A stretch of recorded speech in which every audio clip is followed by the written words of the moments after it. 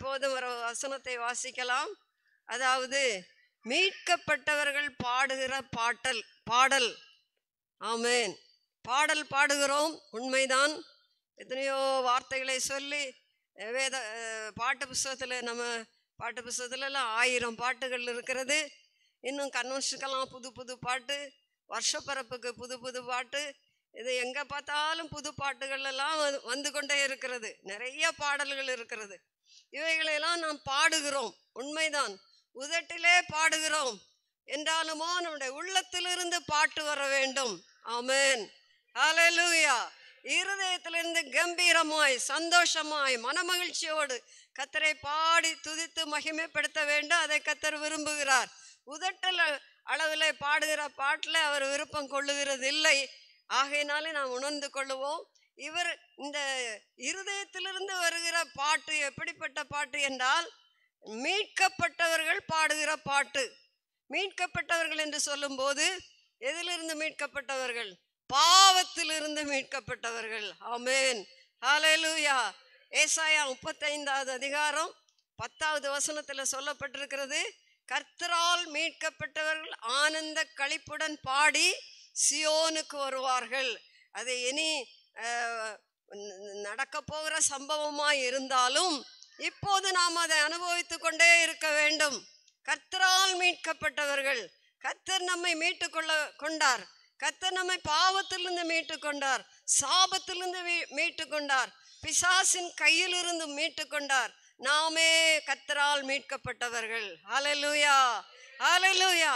ஆகையினால் கர்த்தரால் மீட்கப்பட்டவர்கள் திரும்பி ஆனந்த களிப்புடன் பாடி சியோனுக்கு வருவார்கள். சியோன் என்று சொல்லும்போது அது கர்த்தருடைய சபையை குறிக்கிறது. இந்த சபையிலே வருகிற பிள்ளைகள் எல்லாரும் கர்த்தரால் மீட்கப்பட்டவர்கள். ரட்சிக்கப்பட்டவர்களை கர்த்தர் அனுதினமும் சபையிலே சேர்த்து கொண்டு வந்தார் என்று வேதவசனம் சொல்லுகிறது. ஆகையினாலே ரட்சிக்கப்பட்ட கூட்டம்தான் இந்த சபையில் இருக்கிற தேவ பிள்ளைகள். இவர்கள் எப்படி பாடுகிறார்கள் என்றால் ஆனந்த களிப்புடன் பாடுகிறார்கள். ஆகையினாலே நான் சொல்லிக் கொள்ளுகிற ஒரு காரியம் என்னவென்றால், மீட்கப்பட்டவர்கள் மட்டுமே கர்த்தரை பாடி மகிழ முடியும், கர்த்தரை ஆராதிக்க முடியும். ஒருவேளை நான் முதல்ல சொன்னது போல உதட்டிலே ஏதோ ஒன்று செய்யலாம், அதை கர்த்தர் அங்கீகரிக்கிற மாட்டார். அது இருதயத்திலிருந்து வருகிற பாடல் அல்ல. இருதயத்தில் அந்த சந்தோஷம், கம்பீரம் நம்முடைய உள்ளத்திலே வர முடியாது. ஆகையினாலே இந்த வார்த்தையை கேட்டுக்கொண்டிருக்கிற நீங்கள் யாராயினும் மீட்கப்படாமல் இருந்தார், பாவத்தை இயேசு எனக்கு மன்னித்தார் என்ற நிச்சயம் பெறாமல் இருந்தீர்களானால் இப்பொழுதே அதை கேளுங்கள். கர்த்தர் உங்களை மன்னித்து விடுவார், உங்களை மீட்டு கொள்ளுவார், உங்களை கம்பீரமாய் நிற்க பண்ணுவார், பாடல்களை பாடி மகிழ பண்ணுவார். ஹல்லேலூயா, ஹல்லேலூயா. இதுதான் கர்த்தர் நமக்கு செய்கிற ஒரு பெரிய அற்புதமான காரியம்.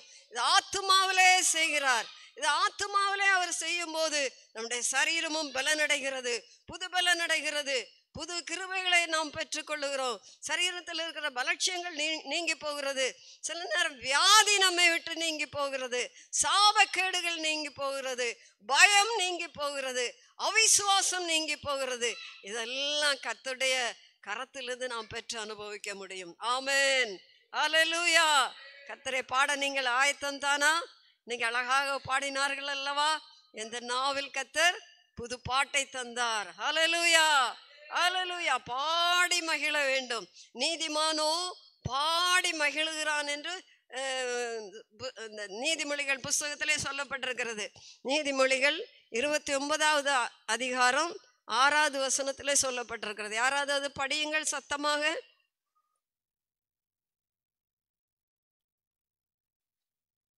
ஹல்லேலூயா.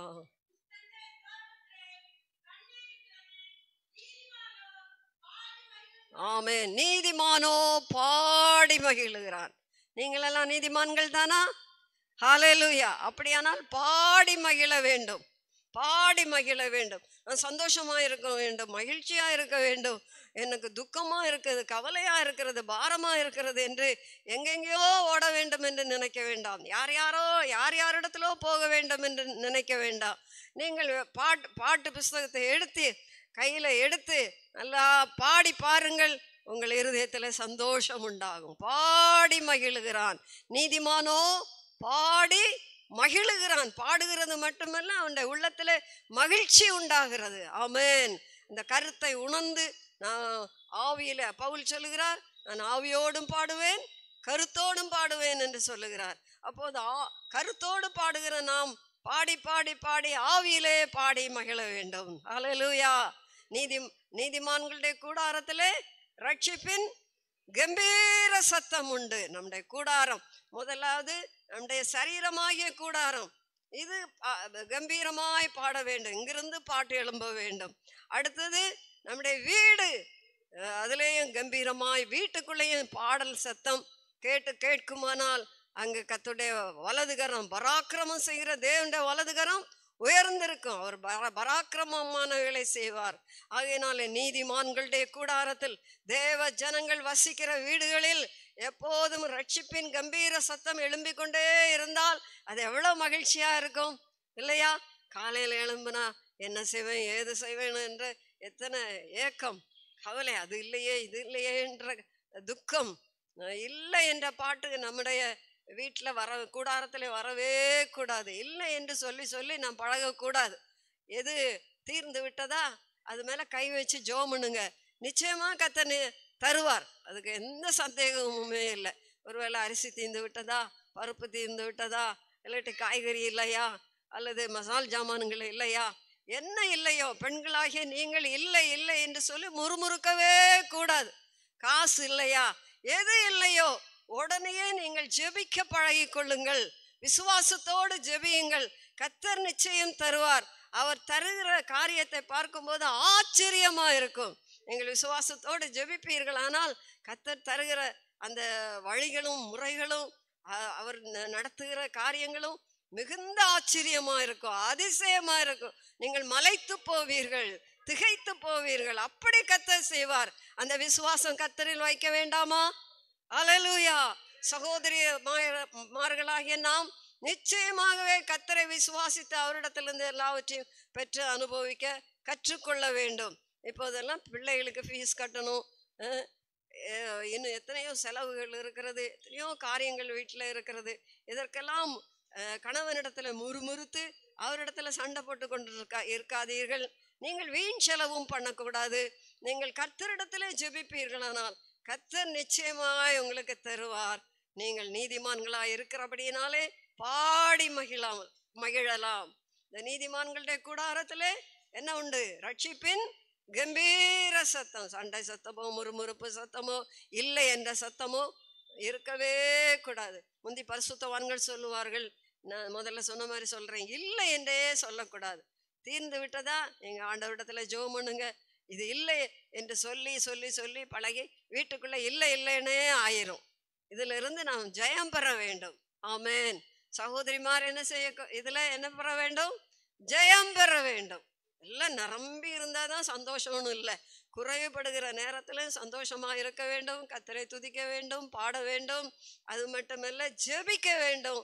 கர்த்தர் நிச்சயம் இந்த காரியத்தை உங்களுக்கு அருளி செய்வார். ஹல்லேலூயா, ஹல்லேலூயா, ஆமென். இந்த வேளையில கொஞ்சம் கண்களை மூடி உங்களுக்கு என்ன குறையா இருக்கிறதோ அதுக்காக தேவ சமூகத்துல நீங்க ஒருவேளை வீட்டுல சண்டை போட்டுட்டு வந்திருக்கலாம், முறுமுறுத்துட்டு வந்திருக்கலாம்.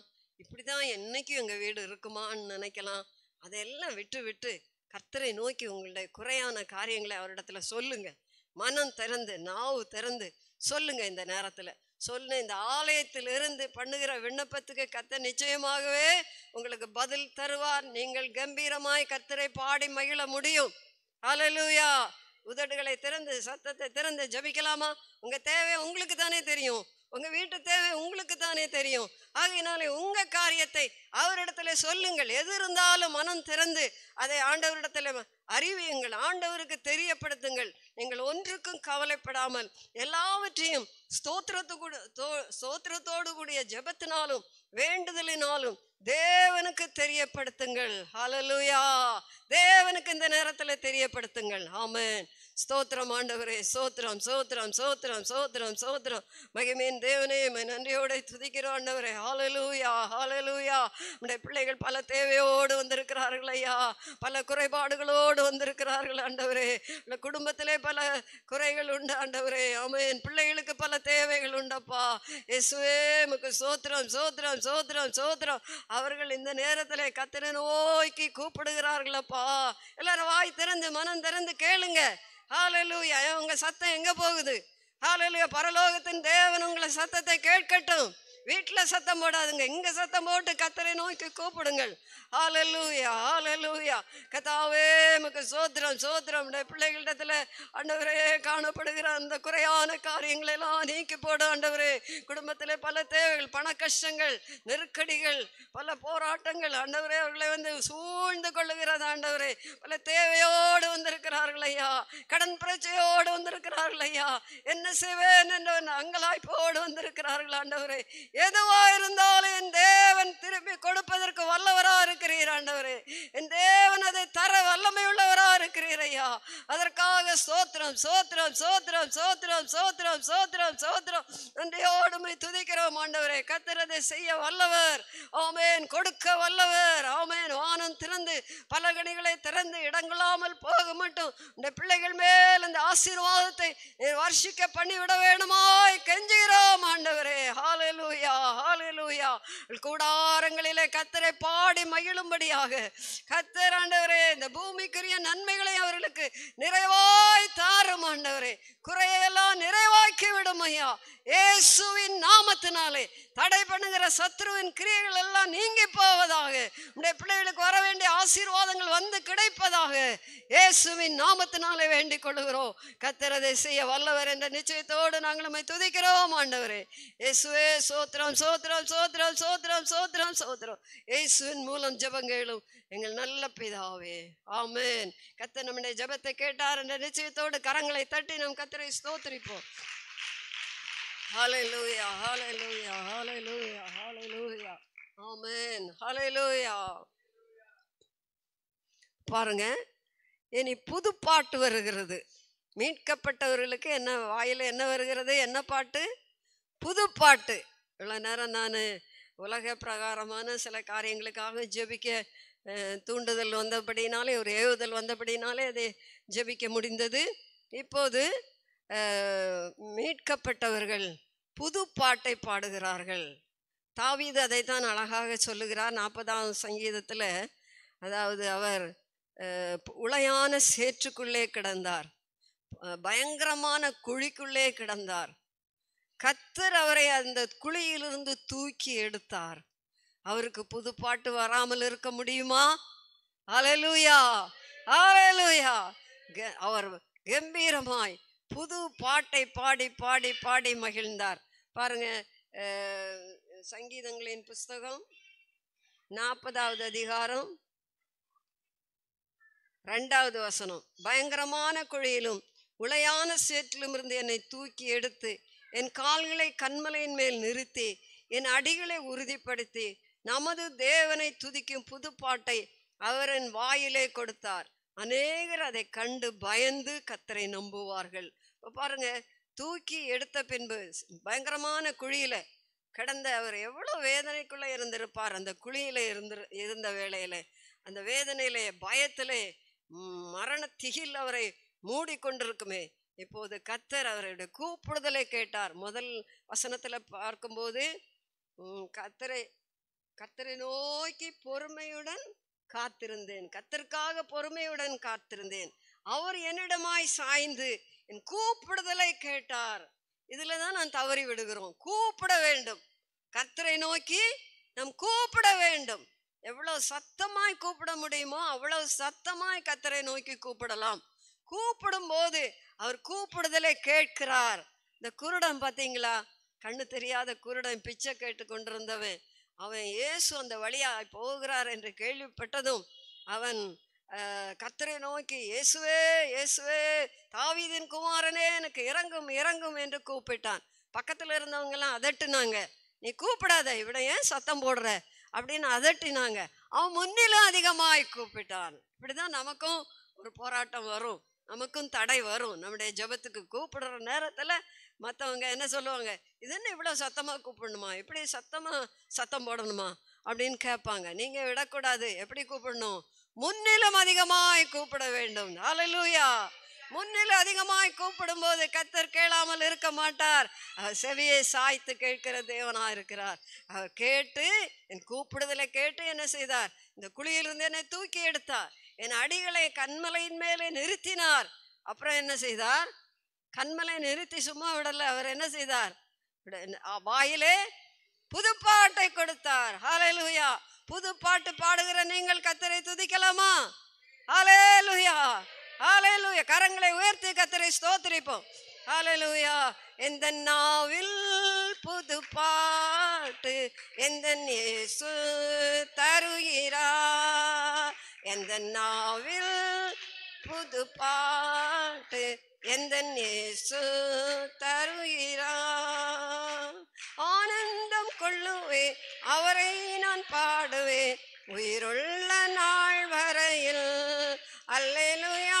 ஆனந்தம் கொள்ளுவே அவரை நான் பாடுவேன் உயிருள்ள நாள் வரையில். எந்த நாவில் புது பாட்டு எந்த இயேசு தருகிறார். எந்த நாவில் புது பாட்டு எந்த இயேசு தருகிறார். ஆமென். ஹல்லேலூயா, ஹல்லேலூயா, ஆமென். கன்மலையின் மேல் நம்முடைய அடிகளை உறுதிப்படுத்தின கர்த்தருக்கு மகிமை. ஹல்லேலூயா, ஹல்லேலூயா. பாவ சேற்றிலிருந்து தூக்கி எடுத்த கர்த்தருக்கு மகிமை. ஹல்லேலூயா, ஹல்லேலூயா, ஆமென். இந்த சந்தோஷம் என்றென்றைக்கும் உங்களுடைய இருதயத்திலே பொங்கி வழிந்து கொண்டே இருக்க வேண்டும். இதை விட்டுவிடவே கூடாது. ஒரு நாள் ரட்சிக்கப்பட்டேன், அன்னைக்கு சந்தோஷமா இருந்து மகிழ்ச்சியா இருந்து பாட்டு பாடினேன், அப்புறம் போச்சு. அது அப்படி இருக்கவே கூடாது. உங்களுடைய ரட்சிப்பின் சந்தோஷம், கர்த்தர் மீட்டு கொண்டார் என்ற சந்தோஷம் நித்தமும் நித்தமும் உங்களுடைய உள்ளத்திலே பொங்கி வழிந்து கொண்டே இருக்க வேண்டும். இதை நான் மிகுந்த பாரத்தோடு சொல்லுகிறேன், வலியுறுத்தி சொல்லுகிறேன். இதிலே ரட்சிப்பின் சந்தோஷத்திலே மகிழ்ச்சி குறையும் போது சாத்தானும் உங்களுடைய வாழ்க்கையிலே நுழைந்து பல தீமைகளை உண்டு பண்ணி விடுவான். ஜாக்கிரதையா இருக்க வேண்டும். ஆமென். ஹல்லேலூயா, ஹல்லேலூயா. இனி பாருங்க, இனி நம்ம போல ஒரு அம்மா தம்பூர் எல்லாம் எடுத்துட்டு பாட தொடங்கிட்டாங்க. யாத்திராகம் 15வது அதிகாரம்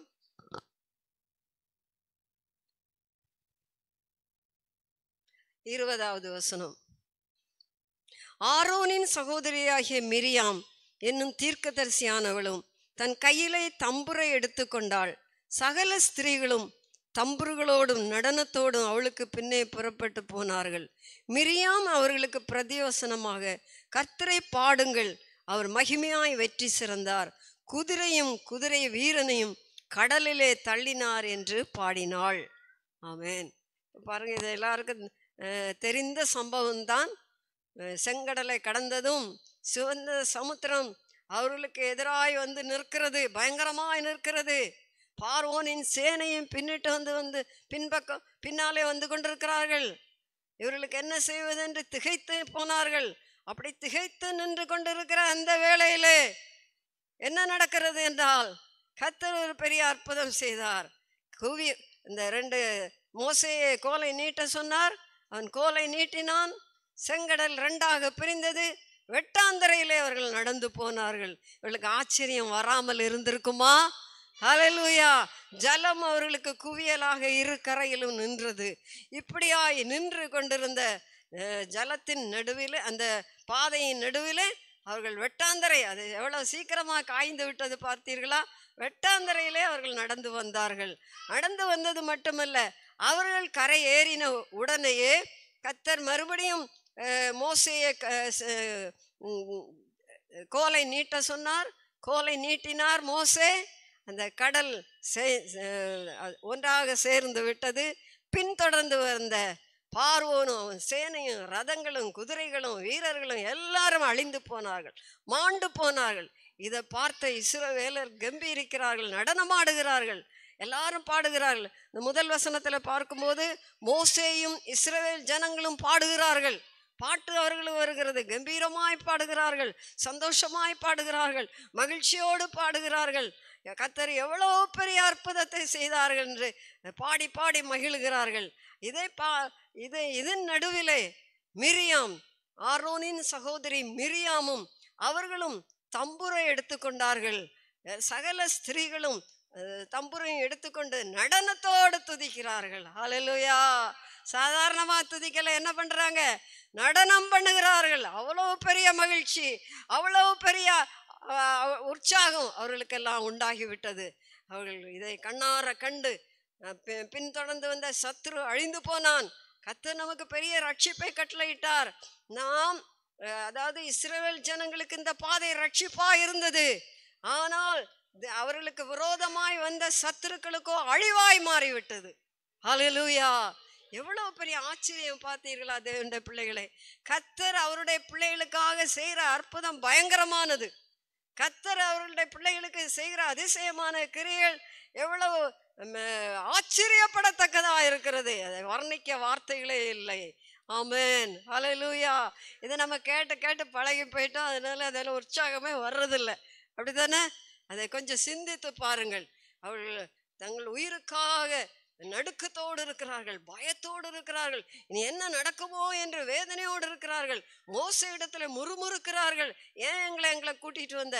நாங்கள் எகிப்திலே இருந்திருப்போமே, பார்வோனுக்கு அடிமைகளாக இருந்து வேலை செய்து கொண்டு இருந்திருப்போமே. அதற்காகவா இந்த ஜனங்களை கர்த்தர் தெரிந்து கொண்டார்? அதற்காகவே அழைத்தார். அதற்காகவே இந்த வழியிலே அவர் கூட்டி கொண்டு வருகிறார். அவர் தம்முடைய வல்லமையை விளங்க பண்ணும்படியாகவும் அவருடைய அதிசயமான கிரியைகளை இந்த ஜனங்கள் அனுபவிக்கும்படியாகவும் அவருடைய நாமம் எவ்வளவு மகத்துவமானது, எவ்வளவு பெரியது, எவ்வளவு ஆச்சரியமானது என்று ஜாதி ஜனங்கள் அறியும்படியாக அல்லவா இந்த ஜனங்களை தெரிந்து கொண்டார். இது இவர்களுக்கு விளங்கவே இல்லை, தெரியவே இல்லை. அவர்கள் இதை கண்டவுடனே ஆர்ப்பரிக்கிறார்கள். இந்த அதிசயமான ரட்சிப்பை கண்டதும் பாடுகிறார்கள், மகிழ்கிறார்கள்.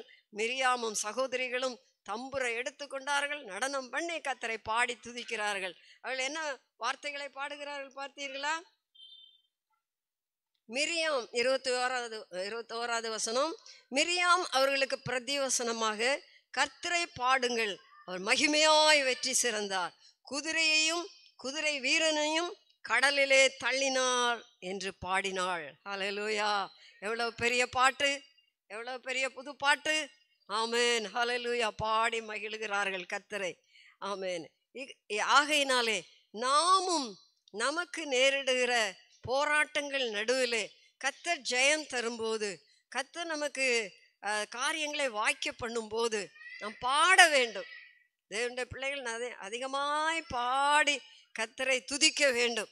புது பாட்டை பாடணும். அவங்க நடனத்தோடு பாடியிருக்காங்க, தம்புரை எடுத்து பாடியிருக்காங்க. அவங்களுக்கெல்லாம் தம்புரு வாசிக்க தெரியுமா? இல்லை வேற ஏதாவது இன்ஸ்ட்ருமெண்ட் வாசிக்க தெரியுமா? தெரிஞ்சுன்னா அப்படி தெரிஞ்சவங்க வீட்டில் அவங்க ஏதாவது வாசிக்க தெரிந்ததை வைத்து நீங்கள் வாசித்து கர்த்தரை துதித்து பாடுங்கள். சில வீடுகளில் பார்த்துருக்கேன், கிட்டார் வாசித்து கீபோர்ட் போட்டு குடும்ப ஆராதனை பண்ணுவார்கள். குடும்ப ஜெபம் பண்ணும்போது கீபோர்ட் வாசித்து கிட்டார் போட்டு நல்லா பாடி பிள்ளைகளோடு உட்காந்து பாடி மகிழ்ந்து கர்த்தரை துதிப்பார்கள். அது மிகுந்த ஆச்சரியமாக இருக்கும். குடும்ப ஆராதனை மிகுந்த சந்தோஷமாக இருக்கும். கர்த்தர் மகிழ மாட்டாரா? ஆமென், ஹல்லேலூயா! அந்த வீடு ஆசீர்வாதமாக இருக்கும் அல்லவா? ஆமென். இன்னும் பாருங்க, தெபோராலும் அவளுடைய பாராக்கும் சேர்ந்து பாடுகிறார்கள். அங்கேயும் ஒரு பெரிய யுத்தம் நடந்தது. அதாவது கானானியரோடு யுத்தத்துக்கு போய் பெரிய ஜெயத்தை கண்டு விட்டார்கள். சிசராவை அழித்து போட்டார்கள், கொன்று விட்டார்கள். சத்துரு அழிக்கப்பட்டான். பல வருஷமாக இந்த இஸ்ரவேல் ஜனங்களை அடிமைப்படுத்தி கொண்டிருந்த கானானியர் அழிக்கப்பட்டார்கள். தெபோராலும் பாராக்கும் சேர்ந்து பாடுகிறார்கள். அவர்களுக்கு பாட்டு வராமல் இருக்குமா? பெரிய சத்துரு, எத்தனை ஆண்டுகளாக அடிமைப்படுத்தி வைத்திருக்கின்ற சத்துரு அழிக்கப்பட்டதை நினைத்து, கர்த்தர் தந்த ஜெயத்தை நினைத்து பாடி மகிழ்கிறார்கள். தெபோராலும் பாராக்கும் பாடுகிறார்கள். நியாயாதிபதிகள் 5ஆம் அதிகாரத்தில் அது சொல்லப்பட்டிருக்கிறது. நியாயாதிபதிகள் 5ஆம் அதிகாரம் 1 வசனத்தில் சொல்லும்போது பாருங்க, அந்நாளிலே தெபோராலும் அபினோகாமின் குமாரன் பாராக்கும் பாடினதாவது, கர்த்தர் இஸ்ரவேலுக்காக நீதியை சரி கட்டின நிமித்தமும் ஜனங்கள் மனப்பூர்வமாய் தங்களை ஒப்பு கொடுத்தது நிமித்தமும் அவரை ஸ்தோத்திரியுங்கள். துதிக்கிறார்கள், பாடுகிறார்கள். அது மாதிரி இந்த 21ஆம் வசனத்துல பார்த்தீங்கன்னா, என் ஆத்துமாவே நீ பலவான்களை மிதித்தாய். இந்த கடைசி பாகம், என் ஆத்துமாவே நீ பலவான்களை மிதித்தாய், மிதித்து போட்டாய். பலமாய் நின்ற அந்த பலவான் மிதிக்கப்பட்டு போய்விட்டான். ஆகையினால் தெபோராள் இப்போது பாடுகிறாள், பாராக்கு பாடுகிறார்கள், எல்லாம் பாடி மகிழுகிறார்கள். அது யுத்தத்துக்கு பிறகு, ஜெயம் கிடைத்த பிறகு பாடி சந்தோஷப்படுகிறார்கள். ஆமேன், ஹல்லேலூயா. இனி ஒரு ஒரு ஒரு ஒரு துக்கமான ஒரு சம்பவம் வேதத்தில் எழுதப்பட்டிருக்கிறது. அதாவது 137வது சங்கீதம் நீங்கள் எடுத்துக்கொள்ளுங்கள். 137 அல்ல, சில வசனங்களை நான் உங்களுக்காக வாசிக்கிறேன். பாபிலோன் ஆறுகள் அருகே நாங்கள் உட்கார்ந்து அங்கு சீயோனை நினைத்து அழுதோம். அது நடுவில் இருக்கும் அலரி செடிகளின் மேல் எங்கள் கிண்ணறங்களை தூக்கி வைத்தோம். எங்களை சிறைப்பிடித்தவர்கள் அங்கே எங்கள் பாடல்களையும் எங்களை பாழாக்கினவர்கள் மங்கள கீதத்தையும் விரும்பி சீயோனின் பாட்டுகளில் சிலதை எங்களுக்கு பாடுங்கள் என்று சொன்னார்கள். கர்த்தரின் பாட்டை அந்நிய தேசத்தில் நாங்கள் பாடுவது எப்படி? ஹல்லேலூயா. இந்த சம்பவம் எல்லாருக்கும் தெரியும் என்று நினைக்கிறேன். அதாவது இஸ்ரவேல் ஜனங்களே பாபிலோன் ராஜா சிறைப்பிடித்து கொண்டு போய்விட்டான், சிறை கைதிகளாக கொண்டு போய்விட்டான் தன்னுடைய தேசத்துக்கு. இப்போது இஸ்ரவேல் ஜனங்கள் கானானை விட்டு சிறை கைதிகளாக பாபிலோனில் இருந்து கொண்டிருக்கிறார்கள். பாபிலோனில் இருக்கிற அவர்கள் பாபிலோன் ஆறுகள் அருகே நாங்கள் உட்கார்ந்து அங்கு எதை நினைத்து அழுதோம்? சியோனை நினைத்து. அதாவது சியோன் எங்கே இருக்கிறது? தான் கானான் தேசத்தில் இருக்கிறது. இந்த கானான் தேசத்தில் இருக்கிற சியோனில் அங்கே பாட்டு, ஆராதனை, மகிழ்ச்சி, சந்தோஷம், கர்த்தரை துதிக்கும் துதி எல்லாம் அங்கே இருந்து கொண்டு இருக்கிறது. இப்போ இது இவங்க எங்கே இருக்கிறாங்க? அதாவது பாபிலோன் தேசத்தில் இருந்து கொண்டிருக்கிறார்கள். அந்த ஆறுகள் அருகே உட்கார்ந்து கொண்டிருக்கிறார்கள். இவர்களுக்கு இப்போ பாட முடியல. கையில் கிண்ணறம் இருக்கிறது. இவர்கள் கிண்ணறம் வைத்திருக்கிறார்கள். இவர்கள் கிண்ணறத்தை தூக்கி எங்கே போட்டாங்க? அலரி செடியின் மேல். ஆத்து பக்கத்தில் நிறைய செடிகள் நின்று கொண்டிருக்கிறது. அலரி செடி என்று ஒரு செடி. அந்த செடியில் அவருடைய கிண்ணறங்களை எல்லாம் தூக்கி வைச்சுட்டாங்க. ஏன்னா அவங்களுக்கு பாட முடியல, கிண்ணறம் வாசிக்க முடியவில்லை. அவங்களை துக்கத்தோடு இருக்கிறார்கள், அழுது கொண்டிருக்கிறார்கள். சியோனை நினைத்து அழுது கொண்டிருக்கிறார்கள். அவள் வாயிலே பாட்டு வரவில்லை, துதி வரவில்லை, வேதனையோடு இருக்கிறார்கள். சிறைப்பட்டு போனோமே, கைதிகளாக இருந்தோமே, அங்கே ராஜாக்களை போல இருந்தோமே, கானான் தேசத்திலே எவ்வளவு மகிழ்ச்சியோடு, எவ்வளவு கம்பீரமாய், எவ்வளவு சந்தோஷமாய், எவ்வளவு கர்த்தரை ஆராதித்து மகிமைப்படுத்தி கொண்டிருந்தோம். இப்போது இருக்கிற நிலை எவ்வளவு பரிதாபம், எவ்வளவு வேதனைக்குரியது, எவ்வளவு துக்கத்துக்குரியது. அழுகிறார்கள், கிண்ணறங்களை தூக்கி வைத்து விட்டு அழுது கொண்டிருக்கிறார்கள். அப்போ அந்த சத்துருக்கள் கேட்கிறாங்க பார்த்தீங்களா, ஒரு பரியாசமா. என்ன? 3வது வசனம், எங்களை சிறைப்பிடித்தவர்கள் அங்கே எங்கள் பாடல்களையும் எங்களை பாழாக்கினவர்கள் மங்கள கீதத்தையும் விரும்பி சியோனின் பாட்டுகளில் சிலதை எங்களுக்கு பாடுங்கள் என்று சொன்னார்கள். அவங்களுக்கு கூட இவங்க பாட்டின் அந்த பாட்டை கேட்டு ரொம்ப ரசித்திருக்கிறார்கள், சந்தோஷப்பட்டிருக்கிறார்கள். அவளுக்கு கூட இந்த பாட்டு இன்பமாக இருந்தது. சியோனின் பாட்டு. இந்த சியோனின் பாட்டில் சிலதை எங்களுக்கு பாடுங்கள் என்று கேட்கிறார்கள். இவர்கள் யார்? கேட்கிறவர்கள் யார்? சத்துருக்கள், இந்த இஸ்ரவேல் ஜனங்களை பாழாக்கினவர்கள். இவர்களிடத்தில் பாட்டு பாடும்படியாக கேட்கிறார்கள். அவன் எவ்வளவு பரிதாபம் பார்த்தீர்களா? இப்படிதான் சில நேரங்களில் நம்முடைய வாழ்க்கையில சாத்தான் சில கட்டுகளை போட்டு, சில நெருக்கங்களை கொண்டு போட்டு சிறை கைதிகளாக வைத்து பாட முடியாம பண்ணிடுறான். பாட்டு வர்றதில்லை, வாயில பாட்டு வருகிறதில்லை, கம்பீரமா பாட முடிகிறதில்லை, மகிழ்ச்சியோடு துதிக்க முடிகிறதில்லை. இங்க என்ன பாட்டை கேட்கிறாங்க? மங்கள கீதத்தையும் சியோனின் பாட்டையும் கேட்கிறார்கள். சத்துருக்கள் எதை கேட்கிறார்கள்? மங்கள கீதத்தையும் சியோனின் பாட்டையும் இஸ்ரவேல் ஜனங்களிடத்தில் கேட்கிறார்கள். இவர்கள் அழுது கொண்டிருக்கிறார்கள். சத்துருக்கள் விரும்பி கேட்கிறார்கள், இவர்களுக்கு அழுகைதான் வருகிறது. கிண்ணறம் வாசிக்க முடியவில்லை.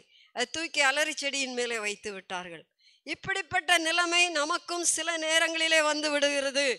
அதுக்கு இடம் கொடுக்கவே கூடாது. நம்ம ரொம்ப கவனமா இருப்போம், ரொம்ப ஜாக்கிரதையா இருப்போம். சாத்தான் தந்திரமாய் வந்து விடுவான். சாத்தான் தந்திரமாய் குடும்பத்துக்குள்ளே வந்து குடும்ப ஜபத்தை தகர்த்து போடுவான். ஒருவருக்கொருவர் இருக்கிற அன்பு ஐக்கியத்தை எல்லாம் தகர்த்து போடுவான். ஜெபிக்க முடியாம, துதிக்க முடியாம, பாட முடியாம நம்மளை வாயெல்லாம் கட்டி வைத்து விடுவான். இதுக்கு நம்ம என்ன செய்யக்கூடாது? இடம் கொடுக்கவே கூடாது. ஹல்லேலூயா. கவனமா இருப்போம், ஜாக்கிரதையா இருப்போம். யாரும் இதுக்கு விதி விலக்கல்ல. நாம் சந்தோஷமாய் பாடி மகிழ்ந்து துதித்து கொண்டிருப்பது சாத்தானுக்கு எரிச்சல். சாத்தானுக்கு அங்க வர முடியாது. சாத்தான் உள்ளே நுழைய முடியாது. பாடி துதிக்கிற வீட்டுக்குள்ளே யார் வர முடியாது? சத்துரு வரவே முடியாது. அதை தகர்க்கும்படியாக தான் வந்து சிறை கைதியாய் கொண்டு போய் விடுகிறான். அங்கே அழுகைதான் உண்டாகிறது. ஆகையினாலே நாம் கவனமாக இருப்போம்.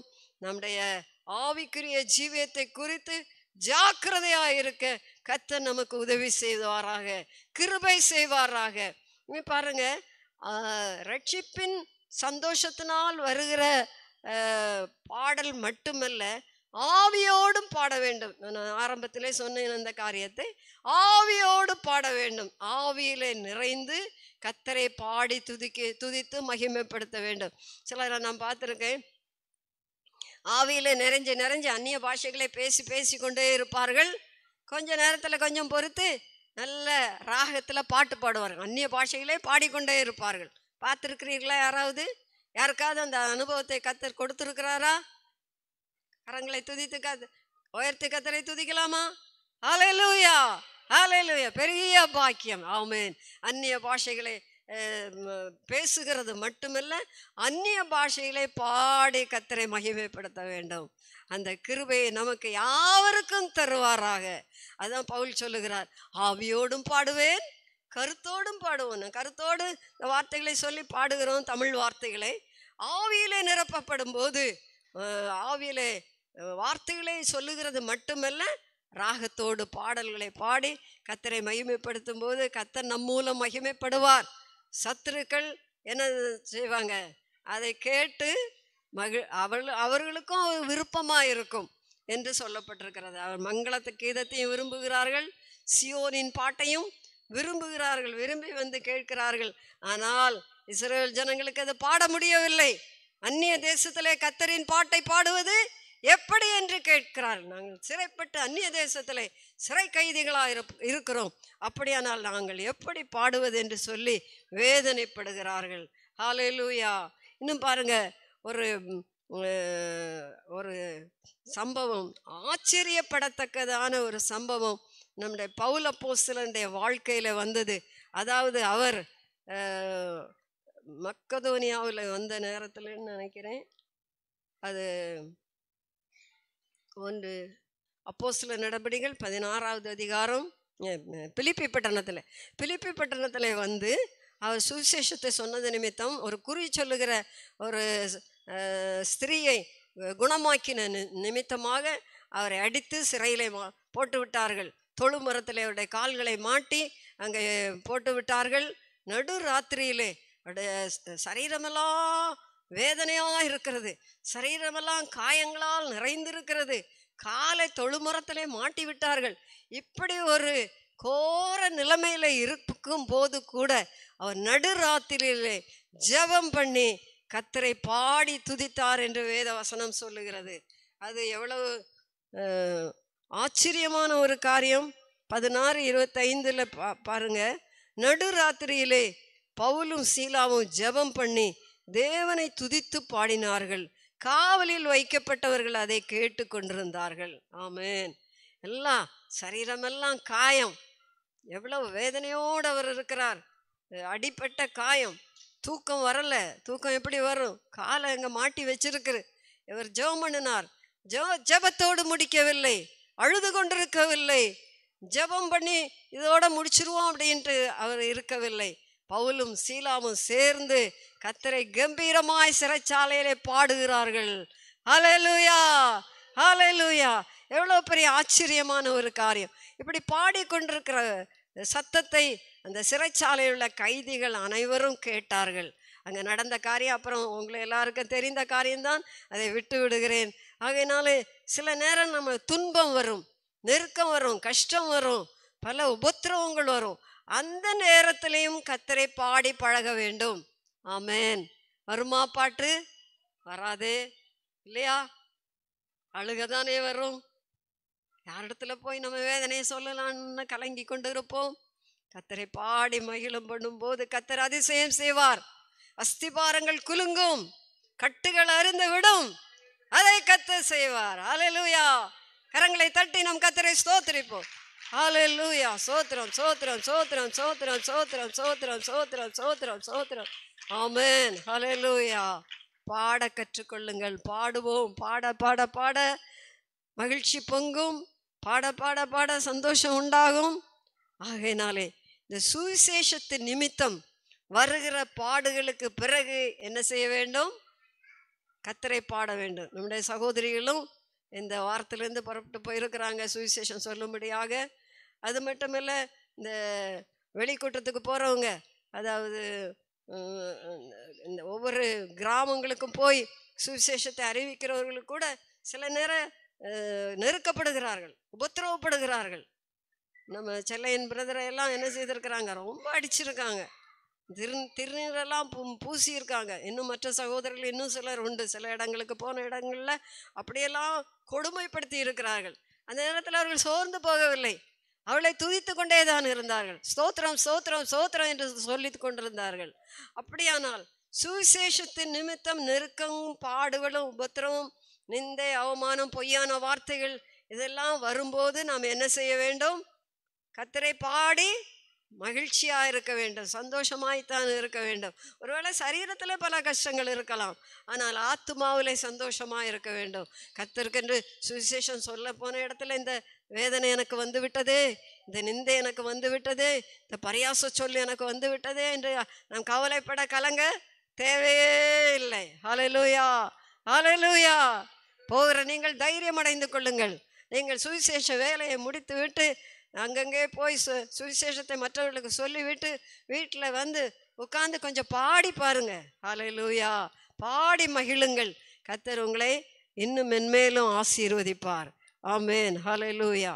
இயேசு கிறிஸ்து அவருடைய சிலுவை மரணத்துக்கு போகும் முன்னாலே அதாவது பஸ்காவை ஆசரித்த பிறகு அவர் என்ன செய்தார் என்றால் ஸ்தோத்திர பாட்டை பாடினதாக சொல்லப்பட்டிருக்கிறது. மத்தேயு சுவிசேஷம் 26வது அதிகாரம் 30வது வசனம் யாராவது படியுங்கள். மத்தேயு 26:30.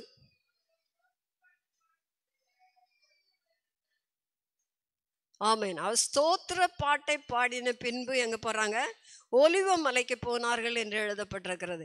அப்போ இயேசு இனி அனுபவிக்க வேண்டிய சிலுவை பாடுகள், அவர் அனுபவிக்க வேண்டிய கொடிய கோரமான மரணம், இதன் நடுவில் அவர் என்னை புறப்பட்டு செல்லுகிறார். அவருக்கு தெரியும். சீஷர்களோடு எல்லா காரியங்களையும் பகிர்ந்து கொண்டார். எல்லாவற்றையும் தனக்கு வரப்போகிற எல்லா வேதனையான காரியங்களையும் அவர் சொல்லுகிறார். ஒவ்வொன்றாய் சொல்லி அவர்களோடு பேசுகிறார். அவர்களுக்கான ஒன்றையும் சரியாக நிதானித்து எடுத்துக்கொள்ள முடியவில்லை. ஆனால் இந்த பஸ்காவை ஆசரித்து, அதாவது அவருடைய இரத்தத்தையும் அவருடைய மாம்சத்தையும் உங்களுக்கு புசிக்க தருகிறேன் என்று சொல்லி கொடுத்து விட்டு, அதாவது அந்த ஆராதனை முடிந்ததும் அவர் சீஷர்களோடு ஒலிவ மலைக்கு போகிறார். அதற்கு முன்பு அவர்கள் பாடின பாட்டு என்ன பாட்டு? என்ன பாட்டு? ஸ்தோத்திர பாட்டு. ஆமென். ஹல்லேலூயா. அப்ப இனி வரப்போகிற ஒரு பாடுகள் நமக்கு இருக்குமானாலும் கூட அதற்கு முன்னாக நாம் ஸ்தோத்திர பாட்டை பாடி பழக வேண்டும். ஆமென். வருமா? ஸ்தோத்திரம் வருமா வாயில? வராதே இல்லையா? ஆவியின் பலனோடு இருந்தால், ஆவியானவரோடு இருந்தால், ஆவியானவர் நமக்கு கிருபை தருவார். நம்முடைய இந்த மாம்ச பலத்தினோ சுய பலத்தினாலோ ஒன்றும் முடியாது. ஆவியானவர் நம்மை பலப்படுத்தினால் எல்லாவற்றையும் செய்ய முடியும். நான் பவுல் சொல்லுகிறார், என்னை பலப்படுத்துகிற கிறிஸ்துவினாலே எல்லாவற்றையும் செய்ய எனக்கு பலன் உண்டு. பலனுண்டு. அவர் ஒரு விருதாவாக வேத வசனம் எழுதப்படவில்லை. நமக்கு இது திருஷ்டாந்தமாக இது எழுதப்பட்டிருக்கிறது. ஆகையினாலே ஸ்தோத்திர பாடலை பாட வேண்டும். நம்ம புக்கிலேயும் நிறைய ஸ்தோத்திர பாடல் இருக்கிறது அல்லவா? அதிகாலையிலே எழுந்து ஸ்தோத்திர பாடல்களை பாடி கர்த்தரில் மகிழ வேண்டும். இனி எப்போ நேரம் கிடைக்குதோ அப்பெல்லாம் கர்த்தரை துதித்து பாடி மகிழ வேண்டும். புது பாட்டு, ஸ்தோத்திர பாட்டு, வெற்றி பாடல், மகிமையாய் கர்த்தர் வெற்றி சிறந்த வெற்றி பாடல் எல்லாம் நமக்கு சொந்தமாக இருக்கிறது. கர்த்தர் நமக்கு தருகிறார். இனி பரலோகத்திலே பாடப்படுகிற ஒரு பாட்டை படித்து விட்டு நாம் ஜெபிக்கலாம். அதாவது வெளிப்படுத்தல் விசேஷம் 14வது